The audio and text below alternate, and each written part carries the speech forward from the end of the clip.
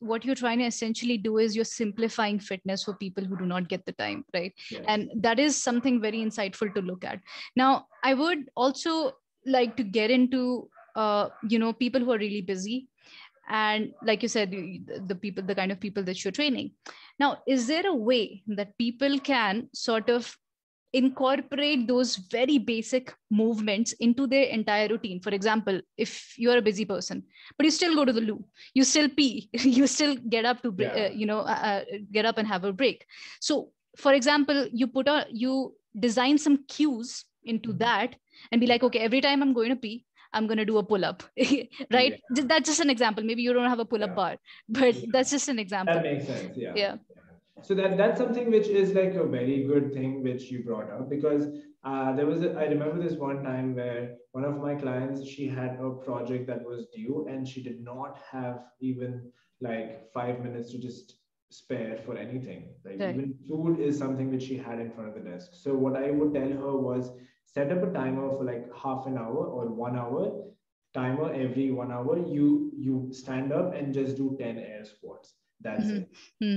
Because when you sit down for long hours, like there's a lot going on in your body. Your hips start to get really stiff, your knees start to get stiff, and just by standing up and doing air squats will help you pump blood to your lower body, which will not only help you with like strength, it will also help you with your mobility. So that is something which I would recommend, like doing air squats. Now, if you want to switch it up, if you know that your entire week is going to be busy, you can alternate between upper body and lower body. So say Monday, you're working on your squats, you're working on your lunges. Tuesday, you could do something upper body. You could do push-ups, you could do pull-ups, like you mentioned. Day 3, you could do skipping. If you have a jump rope, every 1 hour, give yourself like 100 skips.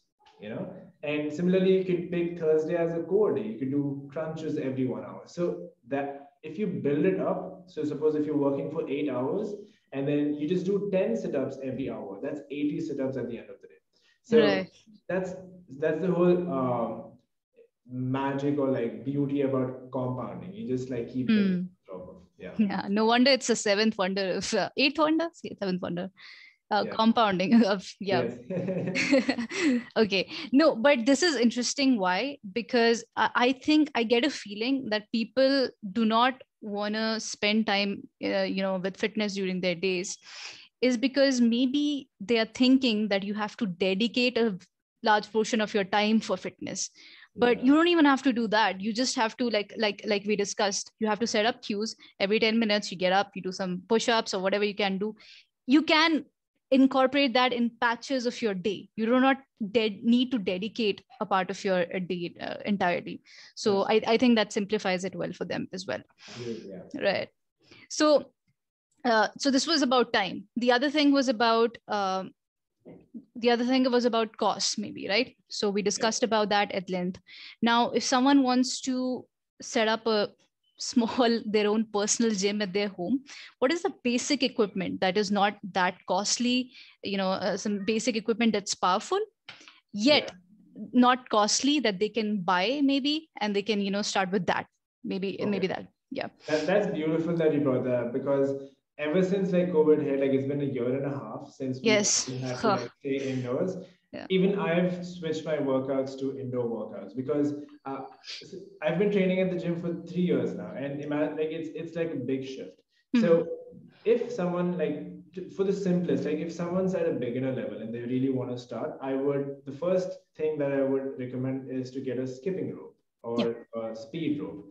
This is something which is very simple. We've all done it growing up, and if you have never tried it, this is the best time to learn how to skip. The second equipment is for a little bit between beginner and intermediate, is to get lightweight dumbbells. A pair of dumbbells is like one of the most versatile equipments that you can own, with which you can do a ton of movements. Like you name it, like you could do weighted squats, you could do glute bridges, you could do some upper body movements like shoulder press, floor press to work on your arms, and even deadlifts. So that's the second one. The third one is a resistance band. So a resistance band is one of the most like fun movements that you can do for your lower body, especially. There are a lot of like monster walks that you can do, and to activate your glutes and your hamstrings. Amazing. That's the third one. The fourth one is a pull-up bar, like you mentioned earlier. That is something which I would recommend for someone who um, is into fitness and who wants to start working on either their hanging knee raises or their pull-ups. A lot of like gymnastic movements involved with that. So these are like the four equipments that I would highly recommend someone to Right. pick for themselves. No, that's wonderful, because that will sort of lower that at least that barrier for them, and they can start anytime. This is good. This is good because I myself set up my own personal gym, bought a pair of dumbbells, and it was not at all costly. And I What can do you get, have in your gym? so I have a kettlebell, and it didn't cost me more than, like, I think it just cost me 700. So 5 kg kettlebell. Yeah. And from Amazon. Then I have these 5 kgs dumbbell, a pair of dumbbells. I don't remember how much that cost me, but definitely not a lot. Yeah. And I have a, like you said, resistance band, that 2.5 kg plate. I don't know exactly what it's called, but it's a plate. It's a 2.5 kg plate. Yeah. And I have a skipping rope. So I I think mean, he that basically covered most of the things. yeah, so that is really helpful, because at the end of the workout, I feel very empowered. So yeah, and it was not at all costly. I bought them at the spaces of at several spaces of time, but then definitely That really helps. Like didn't really. simulating equipment Yes. instead of like most people, they do this. I've seen people do this during the lockdown. They invest everything into equipment, and then they have this beautiful home gym, but then they end up like feeling demotivated because they're not training, you know, Yeah. because they're not used to training. So I feel like taking it slow, like, okay, maybe starting with a pair of dumbbells. Okay. Working out for at least 2 weeks with that, and then feeling confident that, okay, I'm doing good, then investing in another one, you know. Yes. Slow can also be like a really good motivating factor.